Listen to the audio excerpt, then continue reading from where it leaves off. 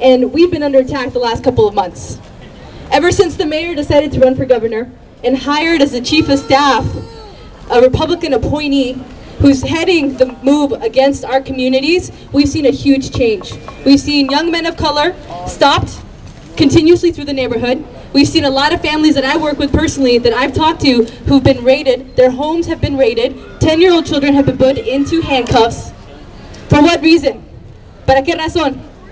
Para darnos miedo, to give us fear. And it's unacceptable that immigration has become a political football and that individuals want to make a political career attacking communities. And what I ask of the press in the most humble way is to not be complicit, to tell those stories of young people, tell the stories of people who are being arrested, who are being raided, nada que ver, nothing to do with anything, who are at the wrong place at the wrong time. I'm asking you to challenge our mayor. I'm asking you to challenge the Chronicle, who's written over 28 stories attacking 14-year-old boys.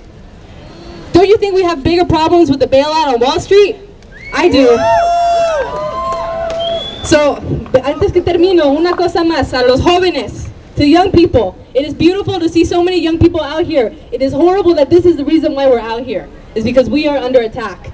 And so what I ask of you is to don't stop. There are a lot of forces working against you. People don't want to see you graduate from high school. People don't want to give you opportunity. You have to fight every opportunity you get, and you're doing it here by being present, by being in front of one of the strongest forces against our community. And I want to keep on seeing you. And most importantly, you have to vote.